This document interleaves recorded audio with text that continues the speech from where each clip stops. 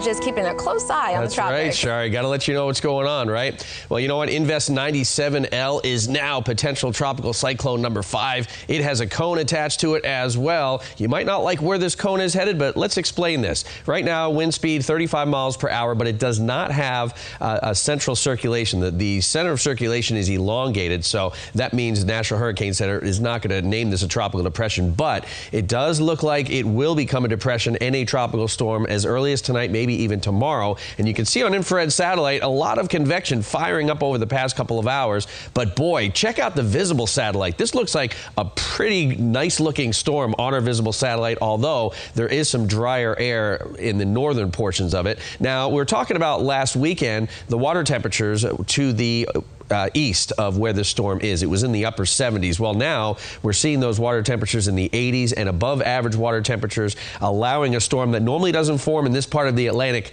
to form. So here are the spaghetti plots. I want to show you the model plots close up. And again, this is about 7 days out where these plots end, and some of these do end up close to Southwest Florida. So once again, we will continue to monitor this storm. But right now, Cindy, it is raining out there, and it's been raining all day long. What's it looking like now?